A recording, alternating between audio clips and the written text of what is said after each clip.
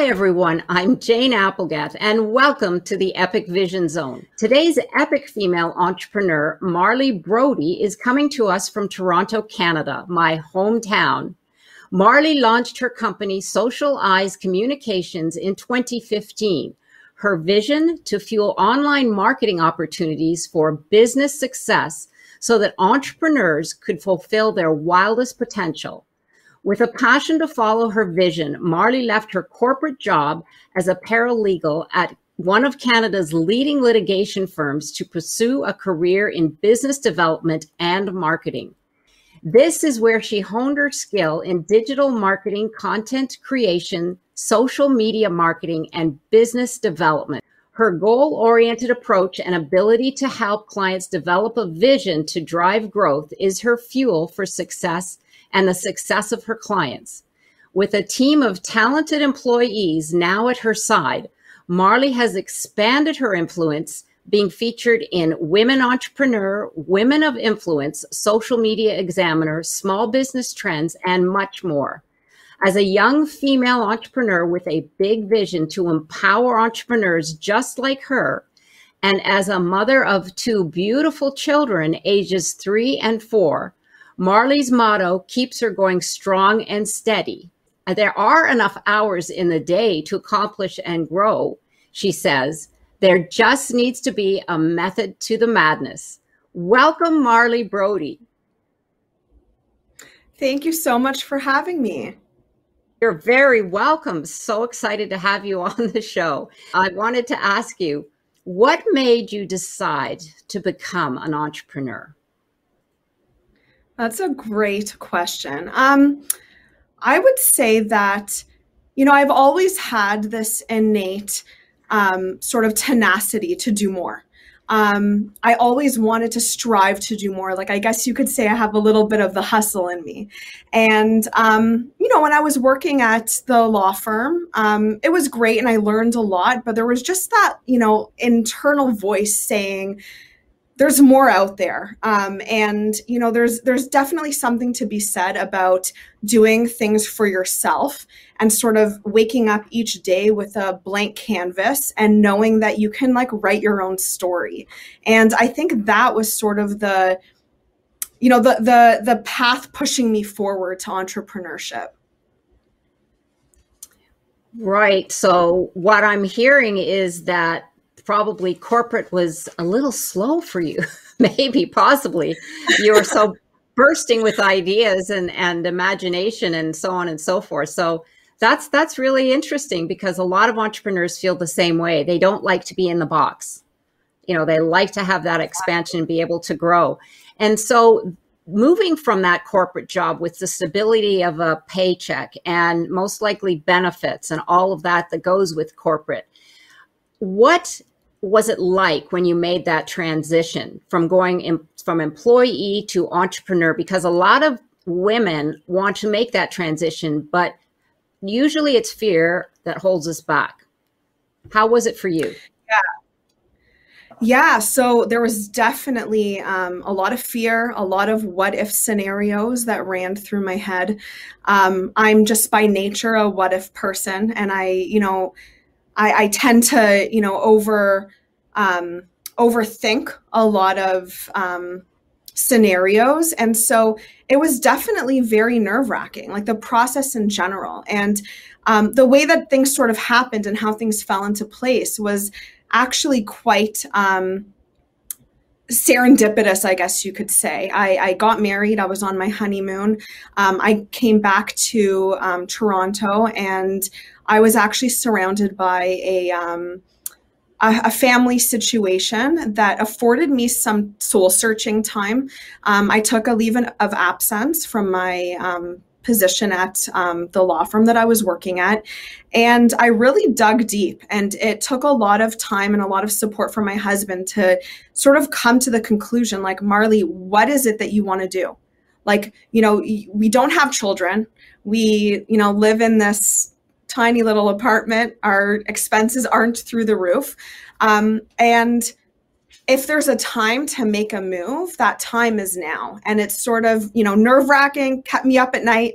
But I knew that I had to do something, and that kind of pushed me in the direction to just do it.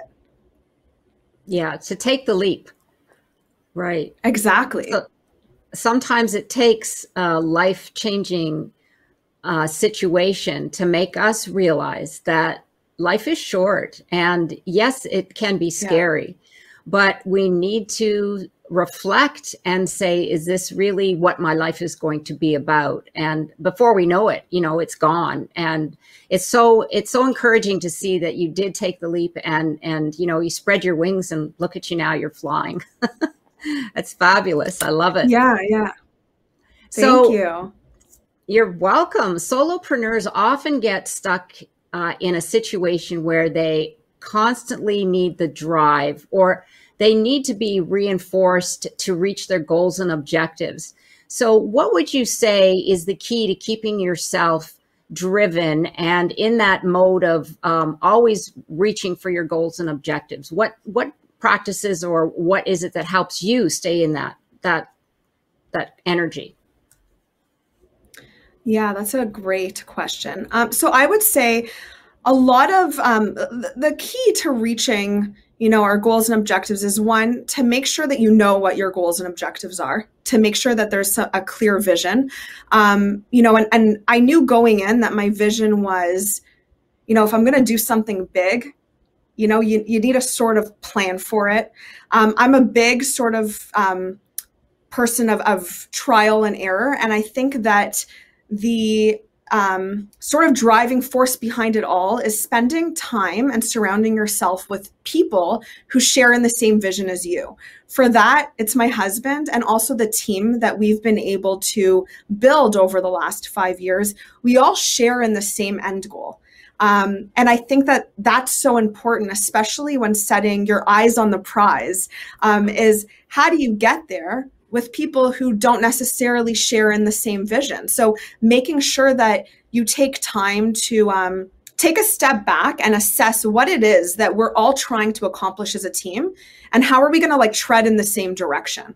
And I think that, that's kind of a great sort of practice. And I think if you have people who you're surrounded with who want the same things you do, you're all sort of going in the same way.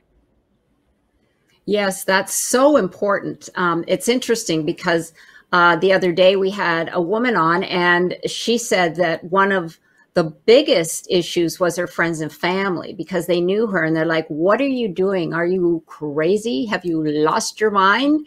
And sometimes the closest ones to us, they're really just trying to protect us. But when you tap into those people that share your vision or even love your energy and want to be part of what you're doing, it really helps lift you up and keeps you on that road to, yes, we can do this. It really is surrounding yourself with people. I like to say I like to surround myself with people who give me encouragement and actually challenge me, because they challenge me to be better, right? Yeah, that's 100%. Great too. Yeah. So you were lucky in the sense that you found your calling. It came to you in a roundabout way. You told me this story, which was fascinating, how you took advantage of an opportunity, which I'd love you to share. And then just sort of go into how you resonated with that. What I'm trying to get at here is that a lot of people, women especially, have a little trouble finding their calling. We have a broad interest in many things, but you came about it because you fell into it. And how would you recommend entrepreneurs go about finding their special niche, their gift? Yeah, that's such a interesting sort of story that, I went through. And I think that it really comes down to looking for signs. I really believe that there's signs everywhere, and you sort of almost have to, look for them and allow your sort of external circumstances to sort of drive you. So for me specifically, I was a paralegal. I worked at a litigation firm. I was a legal assistant at the time to a litigator who had been practicing for 15 years. And I was bored in my position. It didn't challenge me. It didn't allow me to flex my creative muscles. And I loved being creative.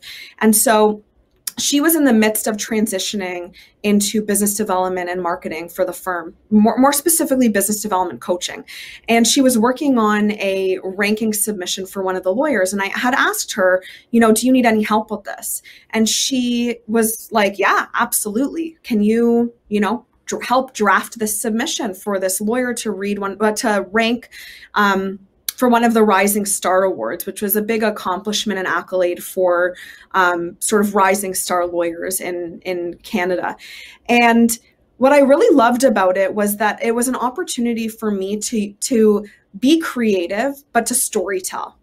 And storytelling for me was something that I love, not even so much for myself, but I love to be able to tell other people's stories. And so the more that I sort of got into the communication side of things, and the more, her name is Jane as well, she sort of took me under her wing and, kept giving me things that, allowed me to sort of experiment with marketing and social media and content creation. And it came to a point where, it was very clear that that's the direction that I should be going. That's the stuff that, I woke up every day excited about what new project would land on my desk. And it sort of became clear to the point where Jane had actually said to me, I can't see you doing this legal assistant thing much longer. And so I think that it sort of comes down to finding out what it is that excites you and, waking up and sort of allowing yourself to sort of discover what it is that, you have the passion for, and then, sort of finding your calling and looking for those signs and allowing yourself to experiment in areas that you may not think that you, have been primed to do. I love that. I love the look for the signs. So stay open to opportunity. And then then move into it. Give yourself the opportunity to see if that sign that's there is something that you would resonate with. I love that, because you're right. A lot of us don't see the signs, or we're so caught up in what we have to do or what we're doing. And like you said, you had that mentor who saw in you the passion that you had for creativity and the work that you put into it, which was probably over and above the call of duty. And then she was like, yeah, Marley, I can't see you doing this litigation stuff. It's just not who you are. But I love that. So look for signs, stay open to opportunity, and then give yourself the opportunity to try it, to try something new. Yeah, I love that story. Yeah, it was really, really like serendipitous. It really was. Yes. Absolutely. Yeah, for sure. So now you've moved into the whole social media communication, digital communication, which is huge, especially even more so today. And it's just going to keep expanding and growing. The industry is in the billions, multi-billion dollars. Now, you have said that social media is opportunity. I love that phrase. That is your phrase. And explain what that means and why it's so important in business success. Yeah. So, I mean, like you said, it is a billion-dollar industry. It's sort of taken the communications and advertising world by storm.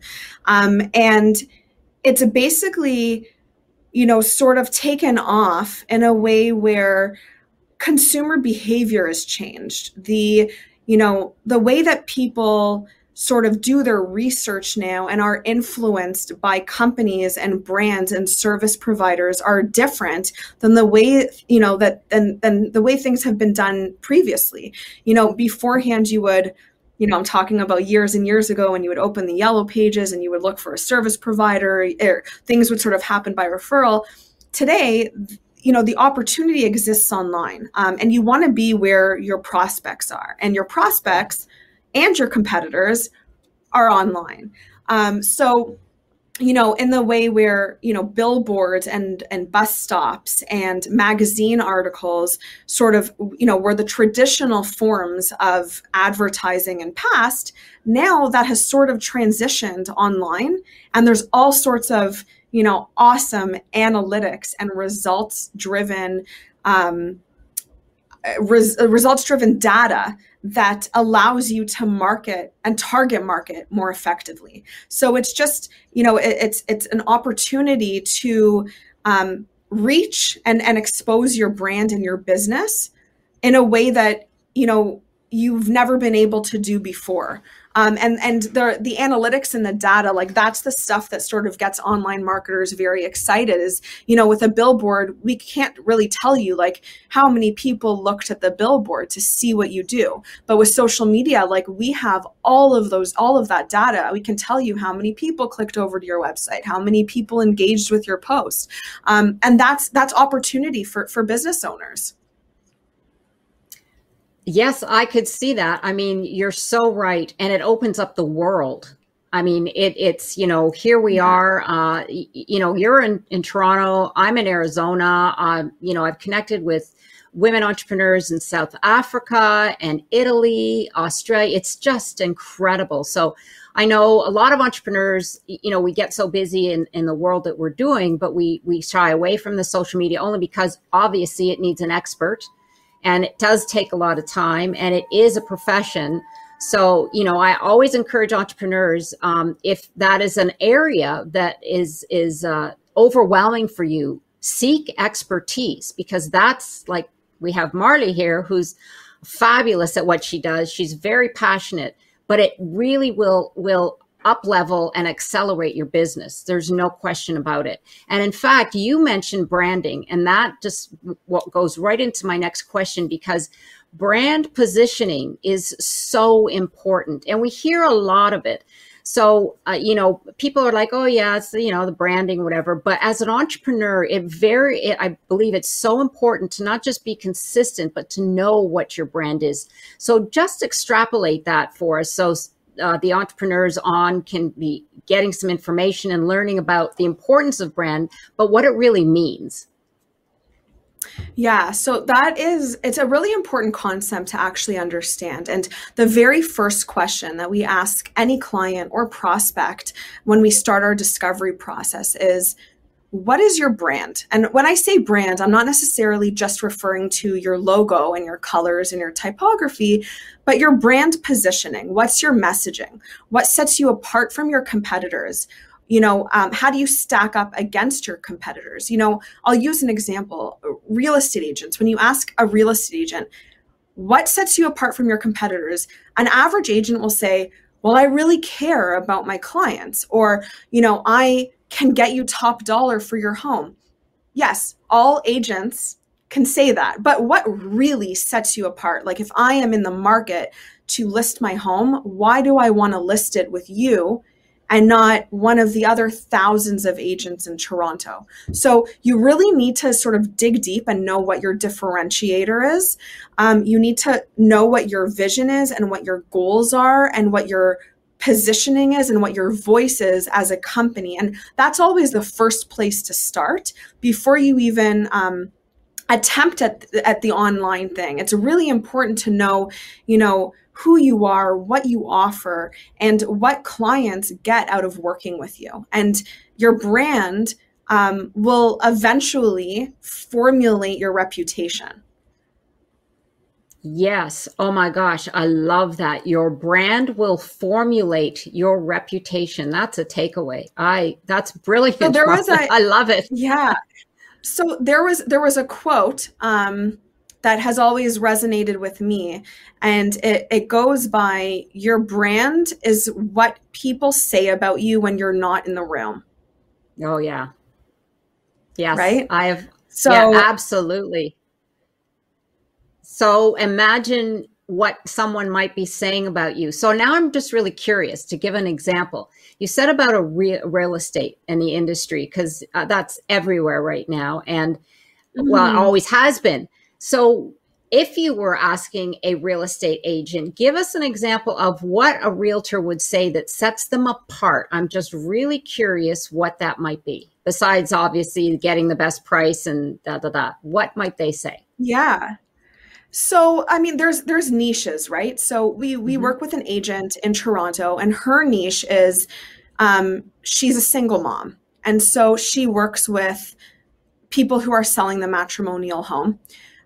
There's a lot of work that goes into selling the matrimonial home. And that's sort of her niche. That sets her apart. So why would somebody who's going through a separation or a divorce want to seek out working with this agent? Is because she's been through it herself, and she works with, people who are going through similar situations. So I know, and I, as the prospect, would have the confidence in her that she knows what I'm going through personally, so that she could help me navigate that situation. And it's just very important to sort of, even like, I tell clients all the time, like, take a pen and paper and jot down what you think sets you apart. Do you have a talent in staging homes? Do you have connections in staging a home that maybe other agents don't? Do you specialize in selling, or are you a buyer's agent? So what is that differentiator that's going to set you apart? It could be geographic area. It could be, a niche. It could be a personal situation that's afforded you the experience to, delve into specific areas that makes you different than your competitors. And it's important to know what that is. I love that. It's aligning yourself with your customer, and they would resonate with 100%. You in that particular case, because their story resonates with you. And funny enough, you went right into the story. So it's who you are. And I love this saying by Rumi: who you seek is seeking you. So, that is something that, resonates with somebody, because you're both aligning each other. So I love that, the fact that branding starts there, and some great information and takeaways. So changes in digital marketing. Now, the landscape has, just exploded, especially over the last year and a half or so. Give us a little insight into the changes in the digital marketing landscape. Oh man, the landscape of digital marketing, it changes on the dime. Like, it could change weekly. It could change daily. Like, Facebook can introduce a new tool that all of a sudden takes over the algorithm. We're seeing that now with Instagram Reels, whereas, a year and a half ago, Instagram strategy included posting. You need some nice posts, and you need to engage your followers. And now there's posts, and there's stories, and there's reels, and there's guides, and there's there's sort of a method that goes into optimizing the algorithm so that you get seen. And so, because the landscape is changing so frequently, it's so important for our team, at least, to stay apprised of trends that are happening, news that's going on. Right now, that's really big with Facebook, is that the Apple iOS changes are happening. I don't know if you've heard about that, but basically Apple is allowing their users to opt out of being targeted through Facebook ads. And so that's going to totally change the way advertisers are able to target iPhone users on social media. And I'm talking about, both big retail brands that rely on iPhone users to purchase their products, but also, small businesses, small retail shops that have in past utilized iPhone users and utilized conversion strategy to target iPhone users. And so it's so important. I mean, Facebook and Apple have come out with direction on how to combat this change. And we're sort of going through this with all of our clients, making sure that certain things are happening, event codes are being implemented. There's sort of like brand security things that need to happen, and just staying apprised of changes and making sure that we're navigating the times in a way where our clients won't be negatively affected, but instead can take advantage of opportunity within the sort of confines of what digital marketing offers as opportunity.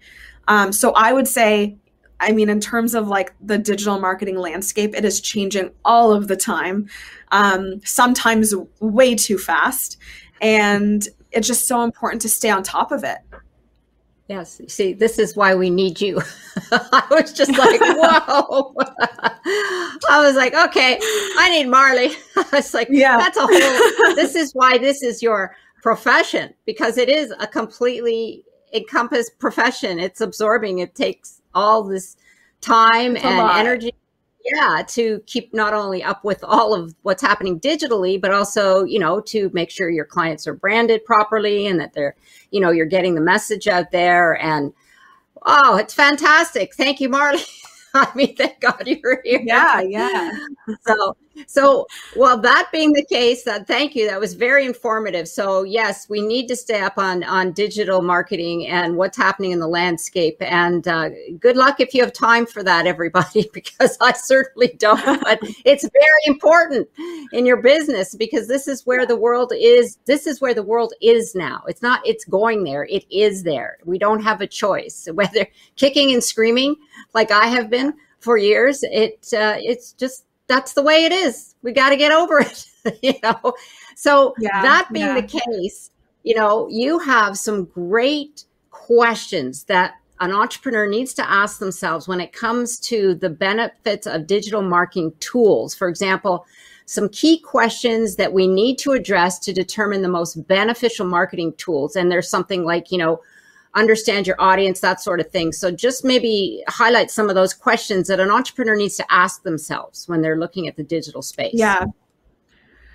So, the first thing that we get asked actually when we are working with any new client is, what platforms are right for me?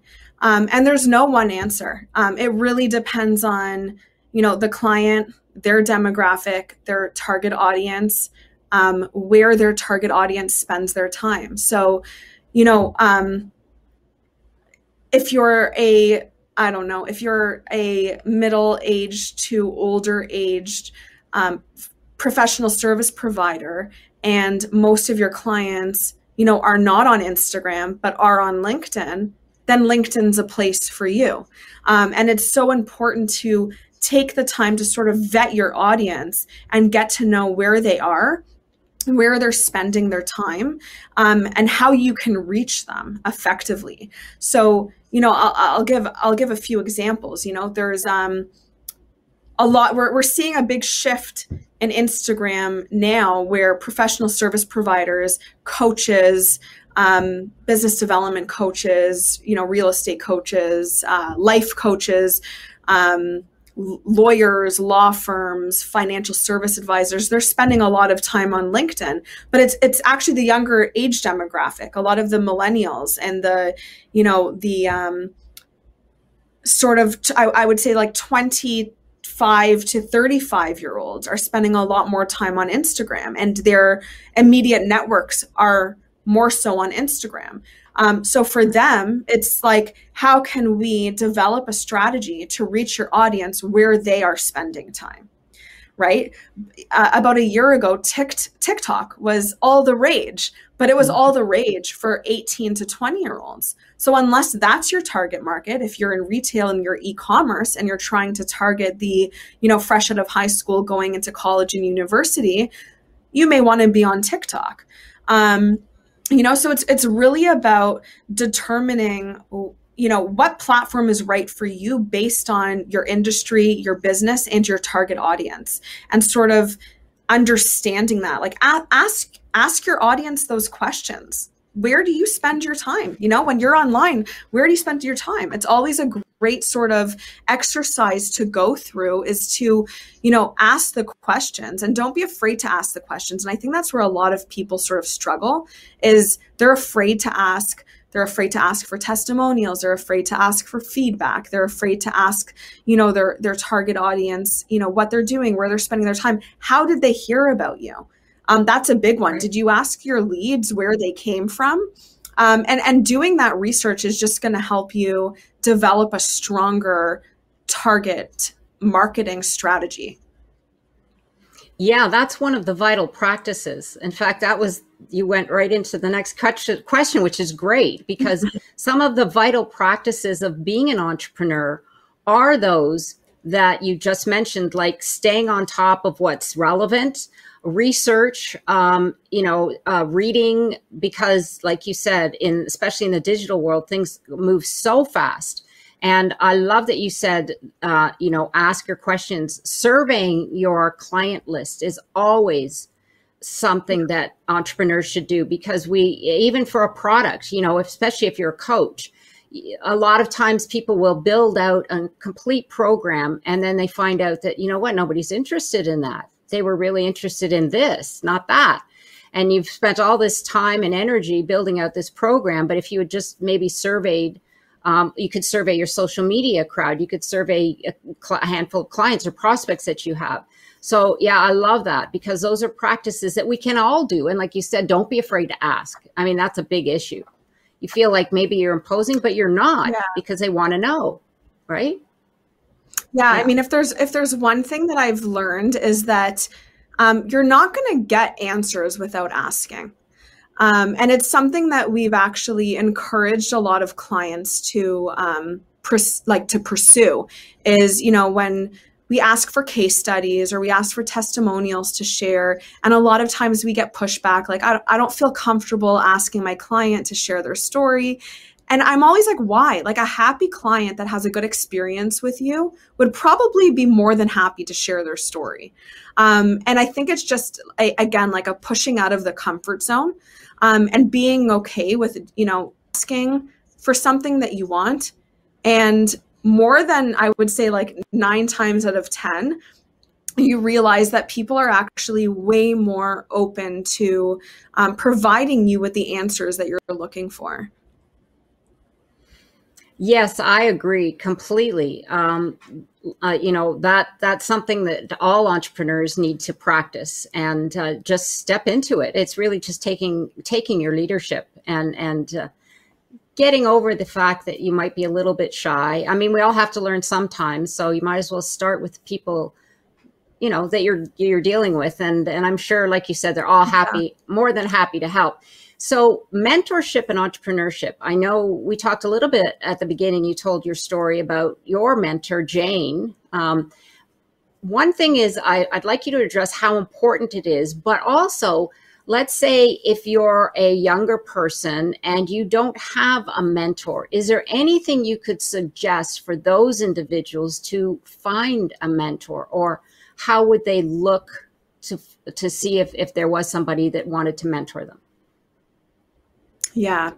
This is such an important topic. And especially now during COVID, I find that the younger generation is actually less likely to ask for help. Like, I see it with my nephew. I see it with, some of our friends' younger siblings, or children at this point, where, back when I was in, high school or university, we went to school and it was a lot easier to sort of source out mentors. And I believe it's such an important,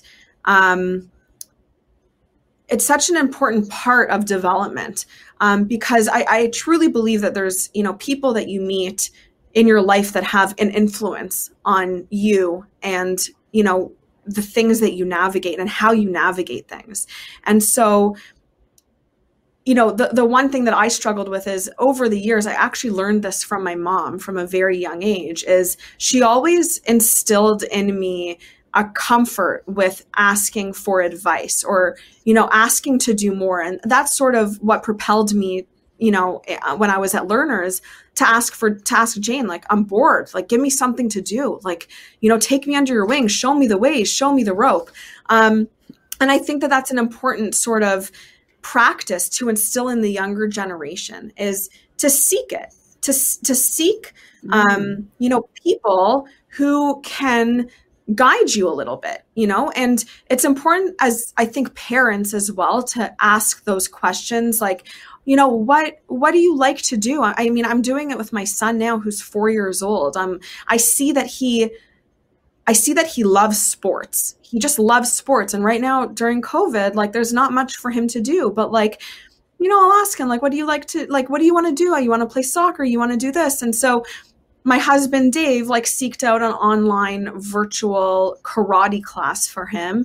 And there were like 4 people that are in the class, and he's learning. And this old karate teacher is like his hero now.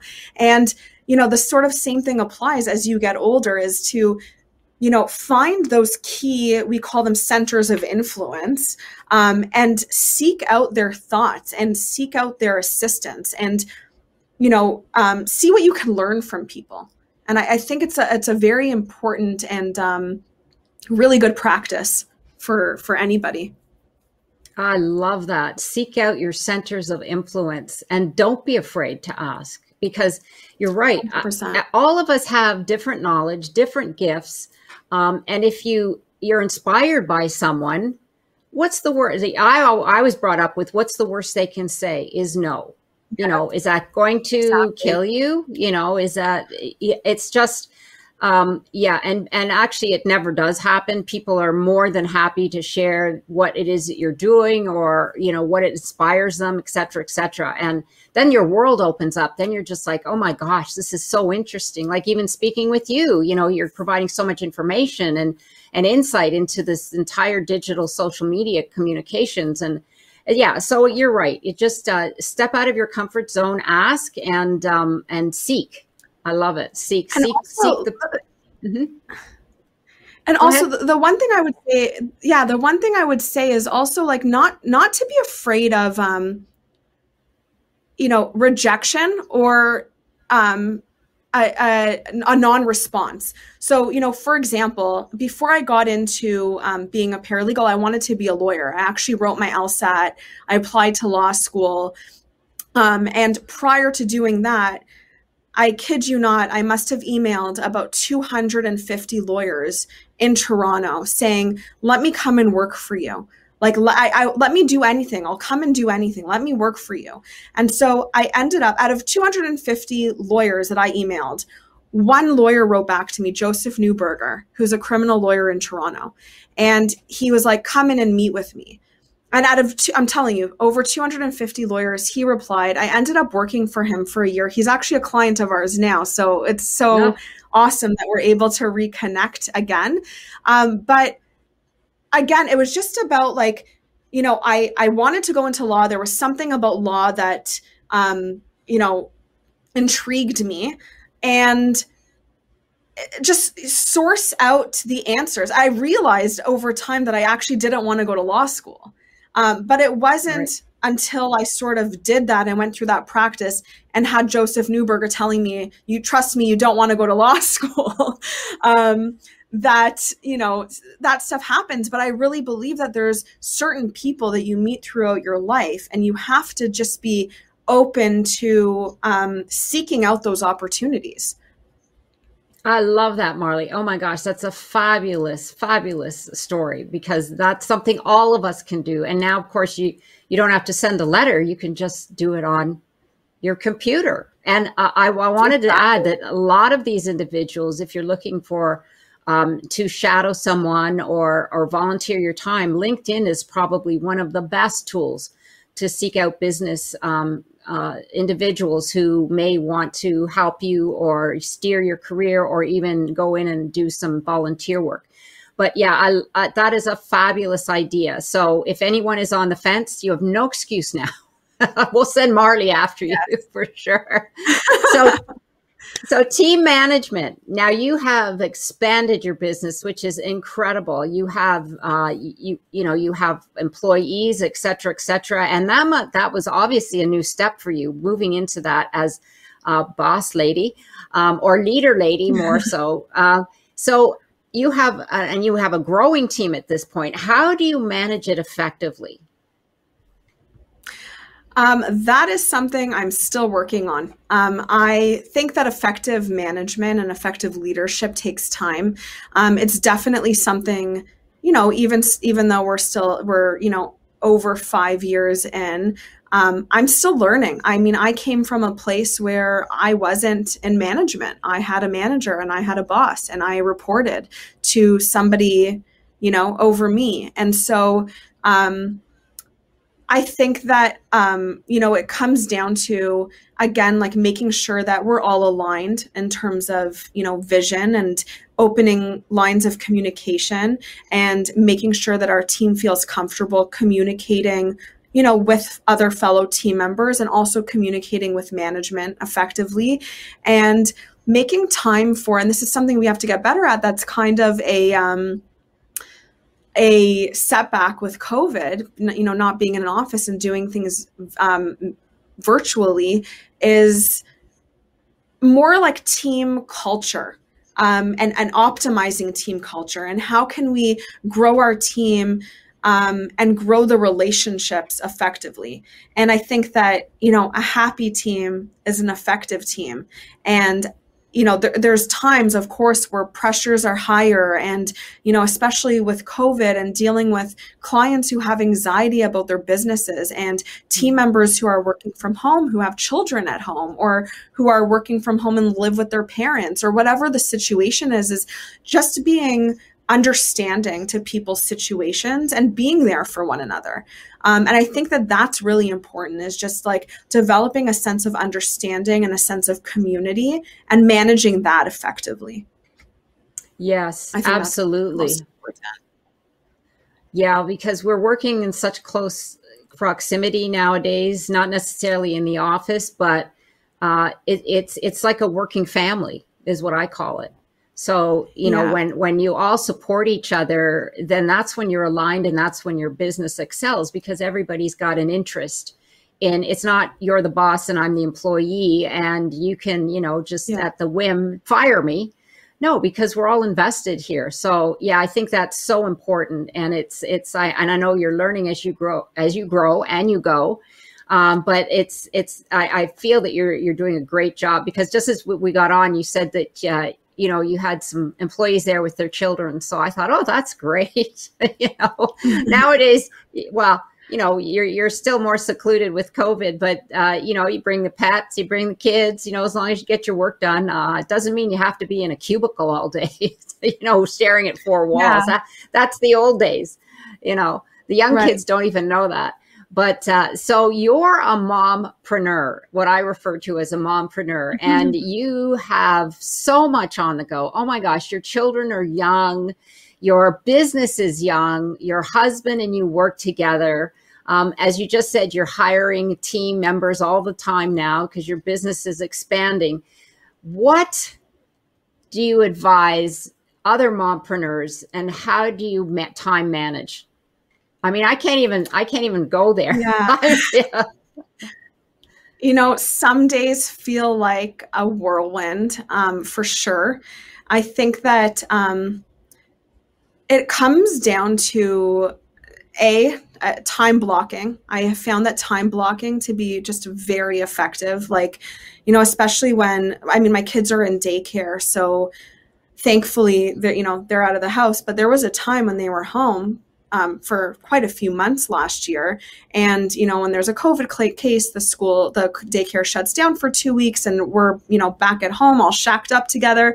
And there just needs to be a method, and there needs to be a time. Like Dave and I would have, a couple of hour stretches, and while he was on, I was with the kids. And while, I was on, he was with the kids. We got alone time.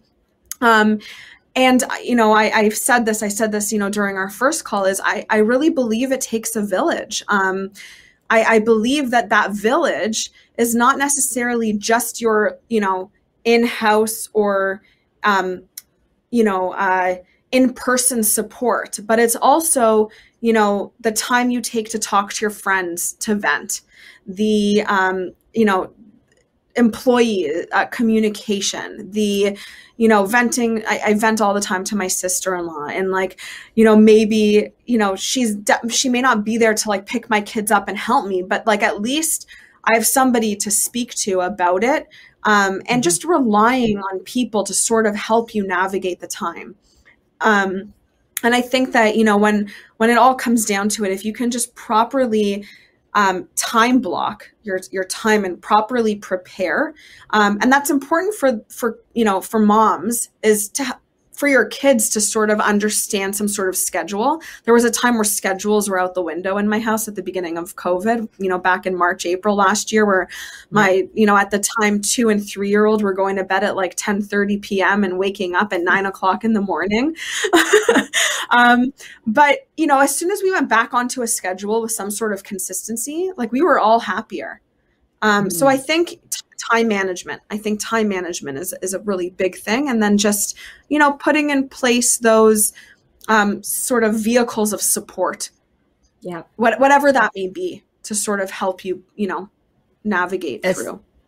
Absolutely. Yes. I like to call it vehicles of support, because women especially, we need to vent, we need to, express what's happening in our lives, and we are connectors. So I think that's, you're right. It is a village. And when you can rely on those, because I have a couple of sisters and they're both professionals.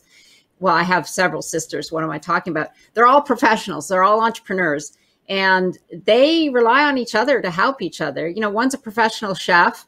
So, she helps with the other one who's a stockbroker, and then the other one's a realtor, and unfortunately those ones aren't all in the same city, but you're right. We all help each other, and that's the way we can get through so much more in our life. And it makes it richer too, because it's a give and take. Absolutely. Yeah, absolutely. So I have one question here, because we're on the Epic Vision Zone, and that I love to ask every guest. And if your life were an epic story, what would the title be?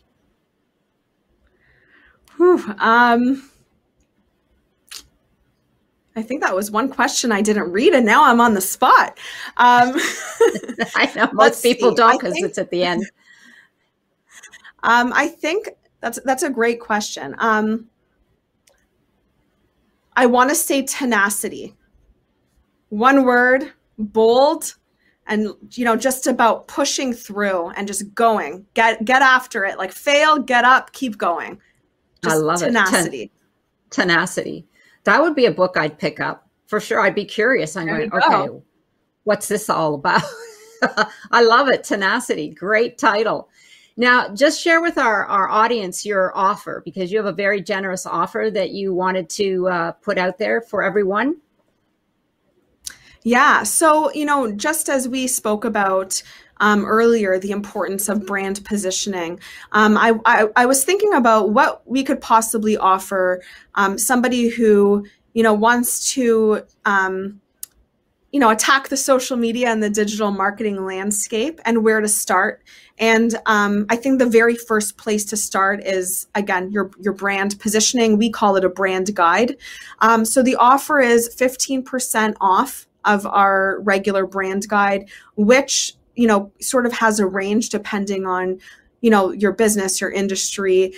We do have ranges of pricing, but basically anybody who sort of comes through from, Epic Vision would, there's a voucher, and, present that to us, and we'll give you a 15% discount on your first digital brand guide or revamped brand guide. I know we deal with a lot of clients who already have a brand guide, but they want to update it, enhance it, elevate it. So that's the offer. And I think it's a very sort of timely and good place to start, is spending time. And I think that's one of the most overlooked elements, is spending time really drilling down your brand, and having that brand guide sort of provides some clarity.